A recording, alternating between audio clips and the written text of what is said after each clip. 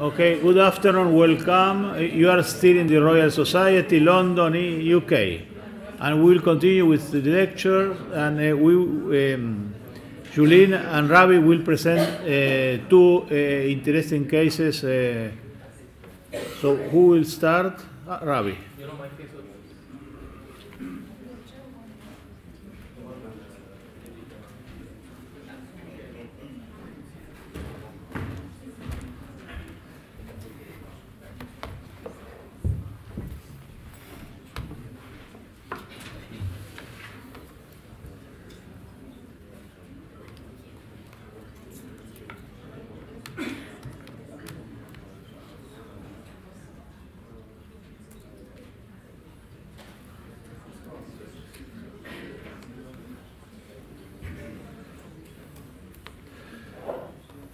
So this is the short case.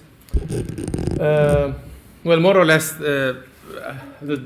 I'm not sure about the concrete data, but it is like almost like this. So 35 years old, she was at one of my colleagues in Berlin having their nuchal scan. It was around slightly less than 3 millimeters at 13 weeks. She didn't have biochemistry yet. And the colleague said he's not sure about the nasal bone, but he said he's not sure about the heart. She wants to have a control later on. She went back to her doctor, and the doctor says, I will go please to Dr. Shao that you have a second opinion on the heart. Now, in general, if you get the phone call, yeah, the nuchal was borderline and the heart was not well seen. It's not very urgent as when the doctor calls himself and try to get an appointment. So I said, okay. And then she came by 14 weeks, as I was asking, what do you want? So as she told me the story, I said, okay, then why didn't you wait? So, and this is the image I saw. I forgot to make the animation, so it's written already what is seen here. 14 plus 5, an AV septal defect. And here you see the baby is moving. This is the linear probe. Maybe septal defect, you will have 2-3 common diagnoses here, but as you have, I hope you have seen that in this picture also, the stomach was on the left side. It was just under the stomach, under the heart. And as you see, the great vessels were normal first. This is the fourth chamber view here, the typical some regurgitation. You see it very often. And what I saw here was surprised to see the ARSA. I said, poor lady. What is, in our opinion, the likelihood of having trisomia 21? Low, high, very high. Very high. Do you think it's a trisomia 21? Of course not, because otherwise I will step down and say, okay, thank you for attention. For 3 slides, I will not show you a case like this. So it should be something different. Anyway. She did an invasive. We did it on the same day. Oh, I don't want, and I was not sure. And later on, we asked her to do an array, and it was normal as well. So I called the lady last week before I came here, so the baby is born. Anyway, so, and what to counsel when we have AV canal? In general, this is a typical discussion we have. First of all, you think it could be aneuploidy. This is why we did the karyotype. Second, in general, this is 50 to 70%. The second group is isomerism. What we check for is the position of the stomach, position of the heart, and if there is abnormalities on the venous system. Third, it can be any of some complex syndromes. This is why you should look for additional extracardiac signs, which is for some very severe one easy in gestation, but in general, these are things you cannot see very easily, but this is what we'll focus on when we have ruled out this. So in general, when I see AV canal in this age of a woman, it is one, from her age alone, it's one of the 300, it can be Down syndrome, so this is very likely. All other things here are less than 1 to 20,000 to 1 to 100,000. So this is why you should not think on the same level for all these things, but this is why you think first here, and then after having this part, we have a discussion with the lady, let's say 10 days later on what is AV septal defect and what can we do and how can be operated. So, and last but not least, it can be isolated, but in general, some of these cases will have additional cardiac abnormalities like coarctation because it can be unbalanced and so on. So, but this is an isolated cardiac problem and not some syndromic. So, and you have seen here the aberrant, but what is this vessel here? What is this? Sorry? Hey, no, we are outside of the heart. Coronary size in the heart. What is this vessel? Exactly. This is the brachiocephalic vein or innominate vein. Why do we see it? Because it's there.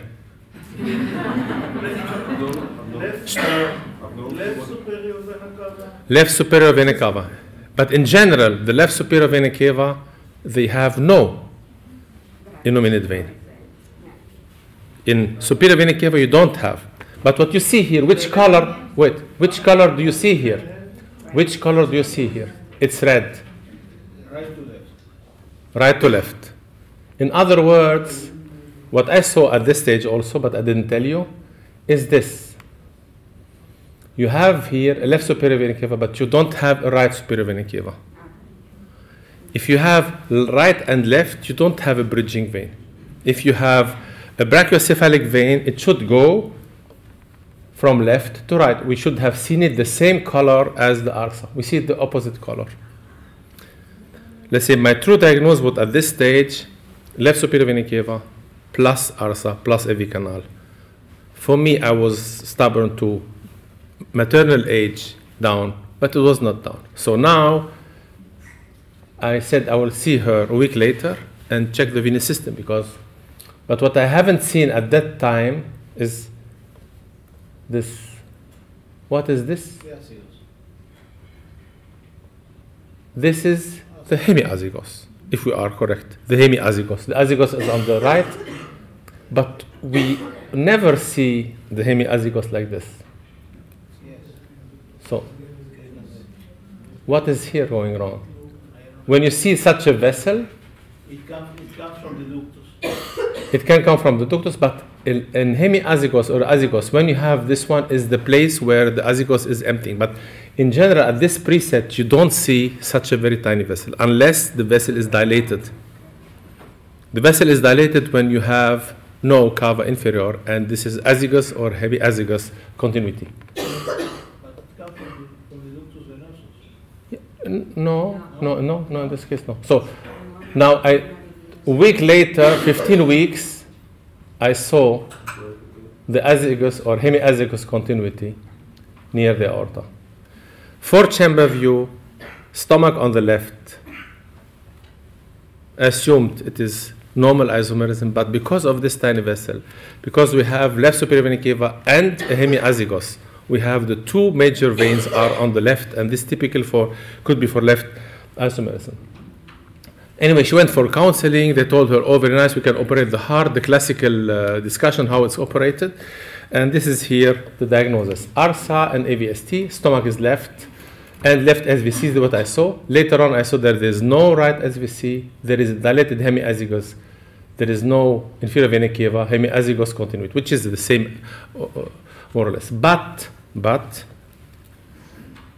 you see here now, later on gestation, you see the two vessel sign. If you are careful, you may recognize here the appendage of the left side, but this is, you see, only because you know what you are looking for. Now, I called it last week because I want to know what is about this baby. Sorry. And she told me, well, we are very happy and so on, but it was not true. What we're told, everything you told us was correct, but the counseling was different because the baby cannot be operated yet. The mitral valve part is not well developed. And this is why they want to separate the chambers, but they cannot because the venous system is almost ending in the left atrium, so they cannot close. They need to find a way to bring the whole venous system, which is on the left, to the right atrium.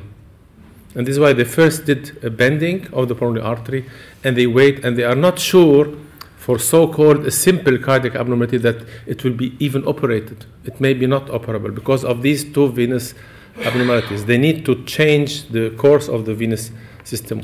And she said, well, I'm disappointed that the counseling was standard, very easy. I will do it, don't worry, AV canal is never a problem, and so on and so on. And then it ended up of having a baby.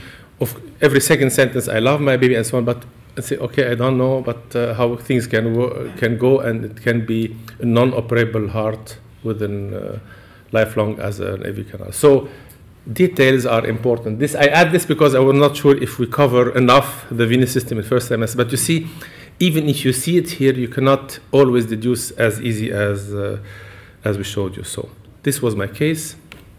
Yep. Oh, please go ahead. The thing you haven't commented there is pulmonary venous drainage. The common, yeah. Pulmonary veins, because if you have left isomerism, Take microphone. that's when the sequential diagnosis is important, because if you have left isomerism, you would have to trace all the connections, venous connections, not just the azygos, but the pulmonary veins, because not infrequently you're going to have two veins on the right side of the atrium, two veins on the left side of the atrium. And the azygos quite often goes into a coronary sinus, which ends up on the right atrium.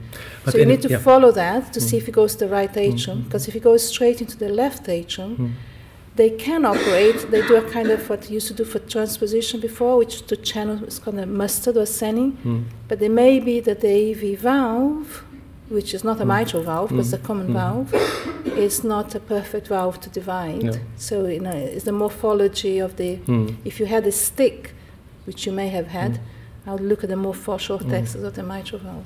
The problem is that, if you imagine you are this woman and you decided to come for a specialist, and when you heard it is 80-90% trisomy 21, you decide to terminate pregnancy. And they said, no, we do CVS, and we have counseling later on. And she needs the complete counseling a week later, because she said, before I decide to continue, I want to have the best counseling. So she goes to the cardiologist, and the cardiologists say what they can say at 15 weeks. But many of these things change in pregnancy. And once it's difficult then to tell people, oh, now let us go and change many things. For me, it was, as you were saying, the same. The pulmonary veins were normal at this stage. But in some cases of AV canal, you don't have a true coronary sinus. It is kind of ending in this common atrial part. Yeah. And this is difficult to see. So what I learned afterwards is, should you tell this woman that it's possible that we don't, Well, you would have to work out all the venous return as much as you can to be able to see how the surgeons could potentially channel. And if you can't say, we're not sure if it's going to be possible, you should tell, should tell her. If you can't follow the channels, usually, if you're looking for it, I'm sure you would have traced them. The other thing is, they have left isomers. They have about a 10-15% chance of gut malrotation. Which is, they need to know as well. There is also about a 5% risk of primary celiac dyskinesia. Yeah, this is what I was worried biliary about. atresia, all of those things need to. But this one, biliary atresia was commented. It was not the case, but I was more afraid about the PCD. This is why I said we may not have needed the array, but targeted examination of the ciliary dyskinesia. It's less than 5% the risk of that. Okay. Next. Okay. Another question? Excuse me. In this case, the parents or woman, if decided to terminate, how would we don't hear you. Take the microphone or, Okay. Do you hear me? Yeah, very good. In this case, the woman or parents, if decided to terminate the pregnancy, how would you be counseling this patient? Repeat the question. I don't understand. If your question is if she wanted to terminate the pregnancy, how to counsel her? Well, she was, look, at this stage, at one stage, she was to terminate the pregnancy because she said, I don't want a child with a heart problem. So, and said, before you say this and before you get your information from internet, you go to a cardiologist and you discuss with the cardiologist. And if she says she doesn't want, so I cannot say don't. Of course you can. Because I know that at the end we can have a lot of disease. What we decided to do to take the maximum of on diagnosis until 18 weeks And this is what you did. We finished an array, we finished the heart, and we said, okay. But I didn't assume that this course can be so complicated that they have to rechannel the venous system. It wasn't. If it was let's say an everyday case, I will not present as a normal case. So this is. But you cannot, if one of the transposition I showed you decide to terminate pregnancy. I'm a little bit unhappy that I detected an early gestation. So I never had terminations for transposition, but in the era of having 12 weeks malformation, I tell her, don't worry, you will wait and we'll operate on the coronary arteries. Some may say we don't want. No, thank you, doctor. Yeah, but this is a problem, and the same will have with the cleft palate. Some will have an isolated one. You will see it, but this is fetal medicine. Yeah, but with CMV. But and some will decide to terminate because there was in Brazil, recently, and they had some fever without having this is. But I started doing fetal medicine in the 80s when we were terminating pregnancies only because of contact with some persons having rubella. Yeah, it was at that time. This is the standard indication. So today we are doing better, but patients are more informed than it's the case. So thank you. And since you spoke about Zika, tomorrow will be a small change in the program. And I will add a small lecture, a 15 to 20 minutes lecture on Zika, so I will be able to show you the cases we have seen and also the cases I have received from people in Brazil and Colombia. I think it will be interesting for you. Okay, brief case. This is a woman who is 34-year-old. She came to see Kypros. From a different hospital. On her first pregnancy, she'd had a NUCO of 2.6 and a low combined risk. She self-referred to the unit because she wanted to have a package for NIPT. So the previous screening had been in her local hospital. So she had very good people scanning her from Kypros' fellows, and they suspected a cardiac abnormality. So they were offered a CVS, but decided to wait for the cardiac assessment. So I'm just going to show you some of these initial pictures so you can see what was done in terms of investigation. This is from the fetal medicine team. So the NUCO, nice pictures, 2.6, ductus venosus. Yeah. So, she came primarily to see her risk of chromosome abnormality because they do try to screen for the heart as well. They got that fourth chamber, so 2 ventricles. They didn't report any tricursory regurgitation. There was this signal there, which puts the question, do you think this is tricursory regurgitation? I didn't think it was, but you see that sometimes, some of the things that we weigh are difficult to judge, isn't it? It was not reported, was not entered on her risk assessment. And, the fellows are very good, so they did a little clip. What do you think of that?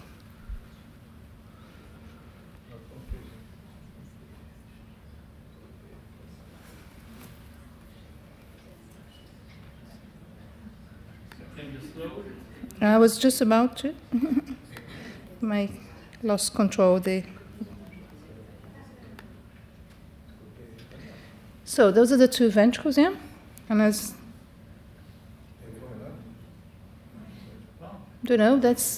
that's all I had to look at. So you're moving towards the outflow tract.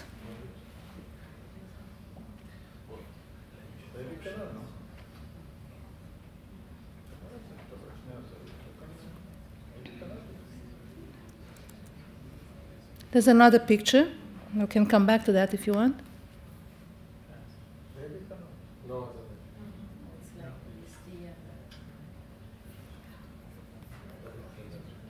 Looks as if the right inflow in the heart of the tricuspid. These are the 2 inflows. Yeah, it's a bit dark, so that's the original. And that's the outflow. Any? This is the large. The large what? The large vessel with this bent. This is similar to the case I showed before. What do you mean? What's the diagnosis, Rabbi? The next will show you that it's going bent like this. True. My suspicion would be probably at least it would be a state like that. Yeah. So pulmonary is a VSD? Sorry? No, this is the aorta. I don't know. That's the image the obstetrician has taken. He scanned her. He saw Kypros, who said, yes, there's a heart abnormality. Come back in 2 days to see the cardiologist. Because Kypros was not going to make the diagnosis. He just said, there's a heart abnormality. But the fellow made his presumptive diagnosis. So I'll go back to the previous one. One large vessel in the 3 vessels trachea view means the other one is small. Should be.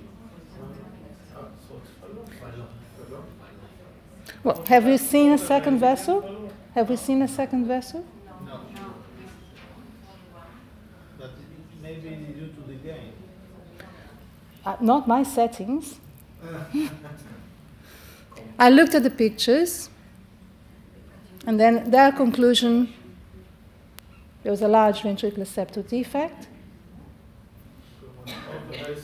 an overriding vessel, and they could only see one vessel. Yeah. So when I brought the woman, I obviously initially already told her she was almost, she was in a state. She was first pregnancy, say major heart abnormality, possibly chromosome abnormality, and I said to her, there is a problem, but I don't know if I'm going to be able to get more information because you're only 12 weeks. So for me to say, yes, there's a problem, she wants me to tell her what exactly the problem is, what's going to happen. So I said, there is a chance we're not going to see enough, and if not, we may try a transvaginal scan, because the fellows can do that, or we bring you back in 2 weeks. That's before scanning her. From the Hyatt school to the Manninger school. So they offered her CVS, as I said. What else? I've already given that answer. So she came. Do another ultrasound, take out the color, try to see the outlets, try to see if there's a VSD or not. At least try. Well, what they offer is come and see the cardiologist, because I was there in 2 days. So 2 days afterwards,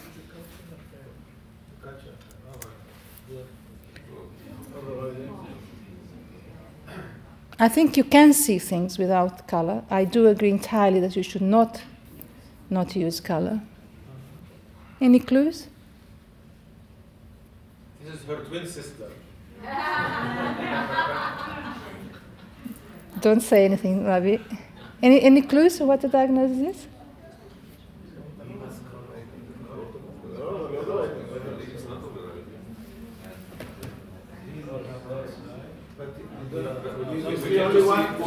Do you think there is a VSD? Something is wrong.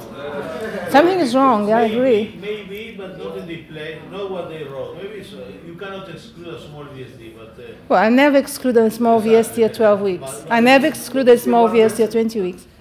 You see one vessel. Do you?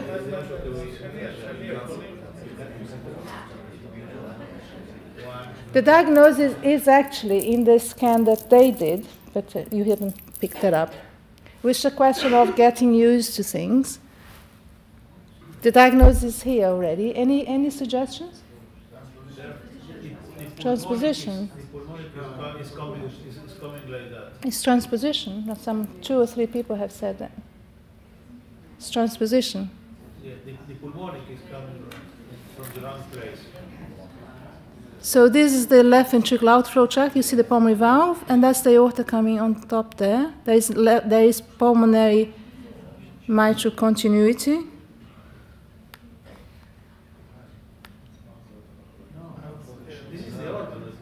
No, this is the pulmonary.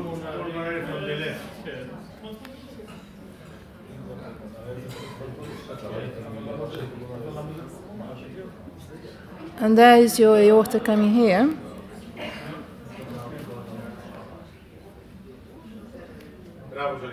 Yeah? Can you see the two vessels now? Yeah? Yeah, but I could see it without the color. Actually, we'll go back to the obstetrician's picture afterwards. So again, it's doing what Rabbi said. Once you get that, you just go slightly more oblique, and then you move into sagittal views. So I'll go back to this picture, I think. Yeah.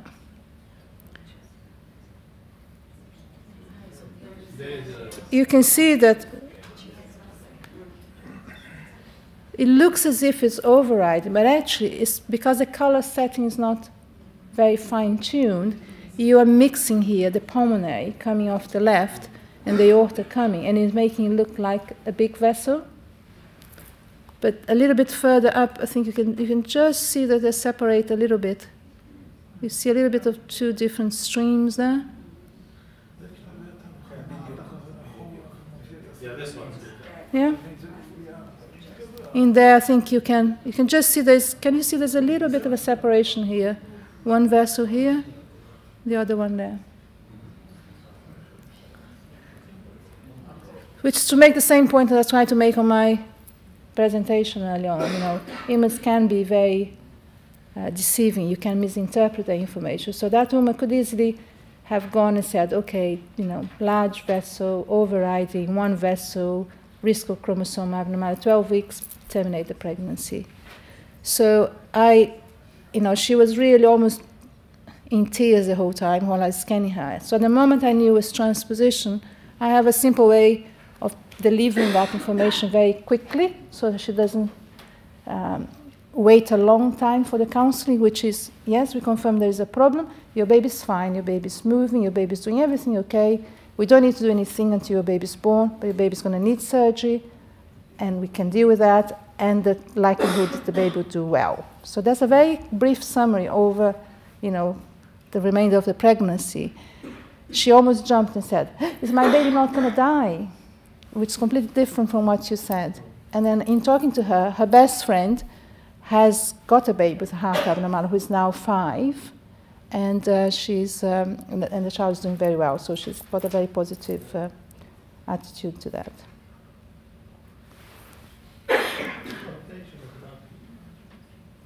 So simple transposition, the valves are normal, the aorta looks normal. So it's about a mistake, a spelling. CVS? No need for CVS, yeah? The risk of chromosome abnormality is negligible. What else? Just be positive, because the chances are the baby will do well, yeah? Look at the brain. Yes, we will.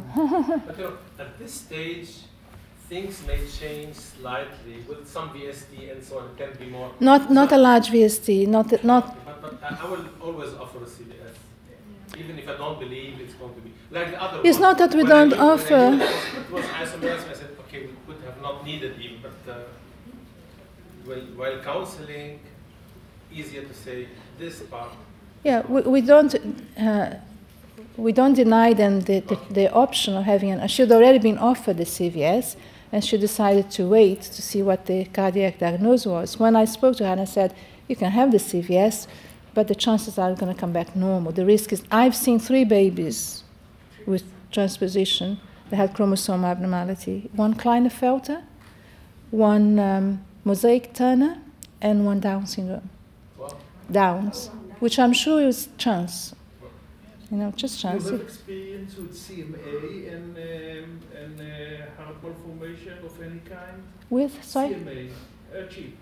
Chromosomal microarray. Chromosome? Microarray. Yes, we do pick up some, with the geneticists are doing, they find sometimes something very bizarre. Is that your question? No, yeah, of course, but you don't find any association between problem of CMA and a heart malformation? Well, we find a heart malformation, and some of them turn up to have an abnormal array. Okay. Yeah, most of them are still fine. but sometimes they do pick up something. I had a lady not long ago who was referred because of mild pericardial effusion and a bit of tricuspid regurgitation, so markers for chromosomal abnormality. The heart was otherwise normal. The valve was slightly dysplastic. So I did stress to her there was, potentially a chromosomal abnormality. So she had the amnio, and the PCR was normal, so it was not trisomies.